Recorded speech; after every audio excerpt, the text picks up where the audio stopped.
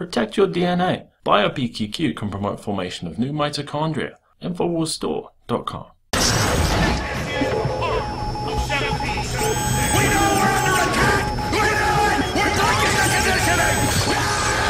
Khalid Masood, a 52-year-old English teacher and British native, living in the Great Britain Muslim enclave of Birmingham, England, where, according to a 2011 census, 21.8% of the Birmingham population identified as Muslim, a much higher average compared to the national average of 4.8%. Molded by a life of criminal acts and radicalized by the ongoing jihad in Europe, Masood took the lives of a mother of two, a vacationing American, an unarmed police officer, and a 75-year-old retiree after driving a Hyundai 4x4 on the pedestrian right-of-way, plowing through as many as 40 people of various national backgrounds down one of the most symbolic roads in England, leaving a trail of death and mayhem at the foot of the iconic Big Ben. The message was abundantly clear even before ISIS claimed responsibility. Former spokesman and leader of the English Defence League, Tommy Robinson, pleaded with fellow Britons to open their eyes to the national suicide underway. We've had 12 suspected terrorist attacks planned last year. If they would have been successful, you'd have seen shopping centres, you'd have seen aeroplanes, you'd have seen nightclubs, you'd have seen a war zone on our streets, similar to this, every single month. Then, and only then, might people realise we are at war. We're in war already. We have had 450 ISIS fighters been allowed to return to our country. They've gone and fought for ISIS. They've been in training camps. They've been beheading people. They've been raping people. And they're walking the streets of our capital city. Because my head is not up my arse. Yeah? My head is not up my arse. This is an Islamic jihad attack.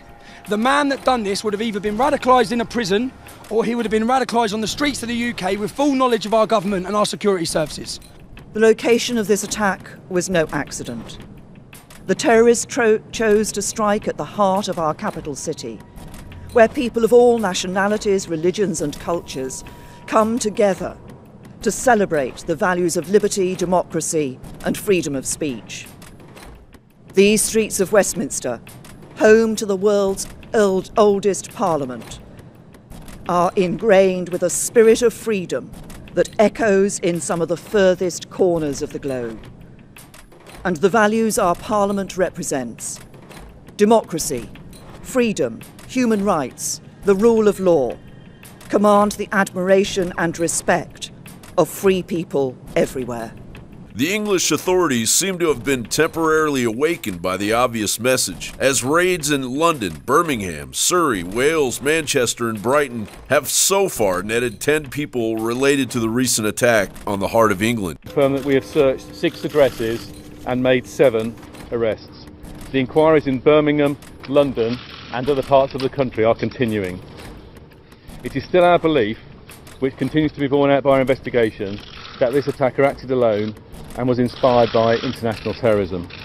The larger question here is, what kind of global culture do we really live in, where Silicon Valley elite sociopaths flood our media landscape with their version of reality, while technocratic billionaires plan a dystopian future where our children are replaced by robots, where war hawks place the common citizen in the theater of war for dubious reasons, and where a psychopathic ideology is protected while openly professing a message of death to its host. Just how stupid are we to allow this war against us, the cannon fodder of the globalists and the enemies of Islam, to continue? John Bound for Infowars.com.